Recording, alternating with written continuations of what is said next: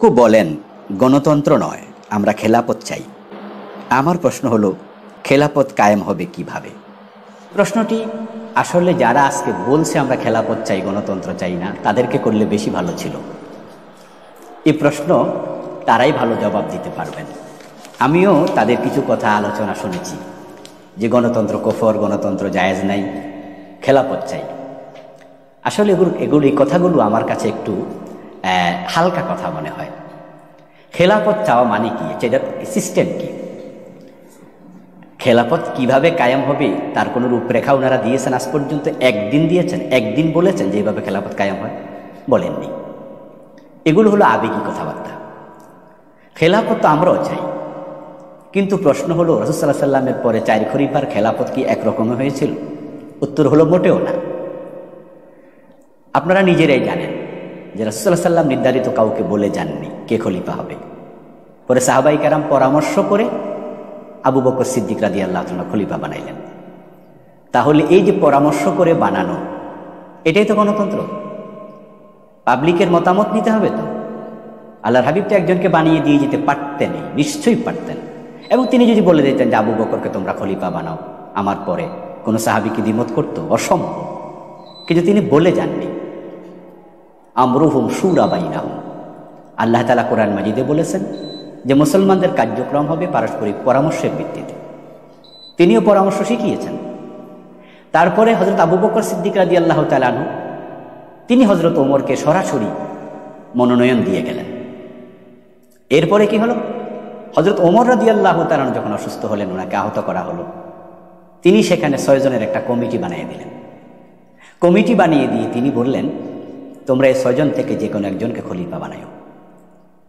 এখন এই 6 জন কে খলিফা হবে তা নিয়ে যদি দ্বিমত তৈরি হয়, তারা নিজেরাই 3 জন এমন হয়ে যায়, তাহলে আব্দুল্লাহ ইবনে ওমর, তাকে তোমরা সেখানে পরামর্শ নিতে ডাকবে, সে পরামর্শ দেবে। তাহলে যাদের পরামর্শ বেশি সংখ্যা হয় তার আলোকে তোমরা একজনকে খলিফা বানাবে। তাহলে এখানে জনগণের কথা মূল্যায়ন করা হলো না?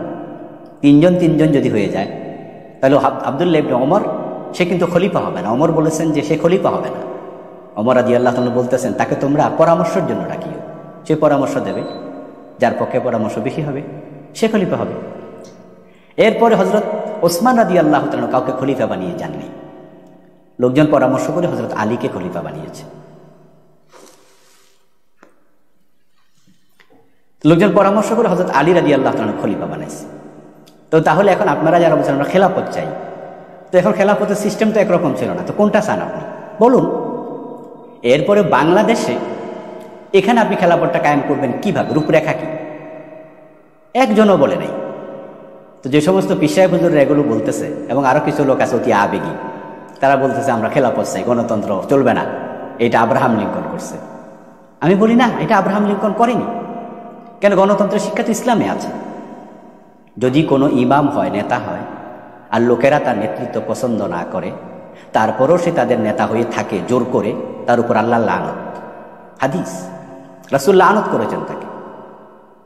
তো তাহলে বোঝা গেল যে লোকজনের সাপোর্ট না নিয়ে থাকা যাবে না। এবং সাহাবায়ে কেরামের 4 জন খলিফার মাঝে 3 জনে তো লোকজন পরামর্শ করে খলিফা বানাইল। তো ইসলামে গণতন্ত্র শিখিয়েছে, ইসলাম জনগণের মতামতকে শিখিয়েছে। তবে আব্রাহাম লিঙ্কন এসে কি করলো? ইসলামী গণতন্ত্রের মাঝে বিকৃতি তৈরি করলো। সে এসে বলল জনগণ সকল ক্ষমতার উৎস। আস্তাগফিরুল্লাহ, এটা তো আমরা মানি না। অথচ ইসলাম তো এটা বলেনি। ইসলাম পরামর্শকে করতে বলেছে, গুরুত্ব দিয়েছে, জনমত গুরুত্ব দিয়েছে। কিন্তু জনমত যদি কোরআনের বাহির হয়, তার তখন এক আনা দামও থাকে না। আব্রাহাম লিঙ্কন এসে বলল জনগণ যা চাইবে তাই হবে, এটা তো না। আব্রাহাম লিঙ্কন বিকৃত করেছে ইসলামী গণতন্ত্রকে। আমরা তারটা গ্রহণ করি না। এবং সেখানে আছে জনগণ সকল ক্ষমতার উৎস। আমরা বলি না, সকল ক্ষমতার উৎস আল্লাহ। এইভাবে আরো কিছু দ্বিমত আমাদের আব্রাহাম লিঙ্কনের গণতন্ত্রের সাথে আছে। কিন্তু জনমত লাগবে না, খেলাফত চাই মানে কি? তো খেলাফত কিভাবে চান আপনি বলেন? ইতিমধ্যে আমিও নিজে ফেসবুকে একটা পোস্ট করেছি, আপনারা আমার আমার আইডিতে দেখবেন যে আমি বলেছি রূপরেখা দিন। আপনি রূপরেখা না দিয়া গণতন্ত্র হারাম, ভোট হারাম এসব বলবেন, এতে করে তো যারা আমাদের দেশে সেকুলার আছে তারা সুযোগ নেবে। যারা ইসলামপন্থী তারা সবাই বলবে তাহলে তো আমরা ভোটাভুটি তার যাবো না। তো আওয়ামী লীগ বিএনপি তো খুব খুশি হবে জাতীয় পার্টির লোকেরা তো খুব খুশি হবে যে যাক, তাহলে ইসলামের আর ক্ষমতায় আসার সম্ভাবনাও নাই। তো আপনারা হুজুররা আবেগী কথা বলে ইসলামের উপকার করছেন না ক্ষতি করছেন? বরং আমরা যারা আছি এই দেশে খেলাফতের রাজনীতি আমরা করছি, তা আমাদের লোকদেরকে আপনারা পিছিয়ে দিলেন। আমরা তো খেলাফত চাই। সিস্টেম কি? মারামারি? যদি এখন ভোটাভুটি বাদ দেন তাহলে আর পন্থা কি? পন্থা হলো বিদ্রোহ। তো সরকারের বিরুদ্ধে বিদ্রোহ করার কি অনুমতি ইসলামে আছে? এটা তো হারাম। অথবা সন্ত্রাসবাদ, জঙ্গিবাদ, ওইটাও তো হারাম। তো তাহলে বর্তমান গভর্নমেন্টকে আপনি সরাইবেন কি দিয়া? ভোটাভুটি জায়েজ নাই, তাহলে আওয়ামী লীগ চিরদিন থাকুক নাকি? এ হুজুর আসলে ভিতরে ভিতরে এটা চায় কি না সেটাই খুঁজে বের করা দরকার। যে ভোটাভুটি হারাম আর ভোট দরকার নাই, তাহলে তো আওয়ামী লীগ কেমন পর্যন্ত ক্ষমতা থাকবে? বিএনপি যদি ক্ষমতায় আসে তাহলে কেমন পর্যন্ত ক্ষমতা থাকবে? এটা কি হলো? এই জন্য আবেগিক কথার কোনো দাম নাই, বিবেক লাগবে সাথে। তাই যারা বলে যে আমরা খেলাফত চাই, তাদের প্রতি আমাদের স্ট্রং অনুরোধ, জোর অনুরোধ, আপনারা রূপরেখা পেশ করুন যে কিভাবে খেলাফতটা হবে। যদি রূপরেখা আপনাদের কাছে না থাকে তাহলে আপনারা লোকজনকে বিভ্রান্ত করবেন না।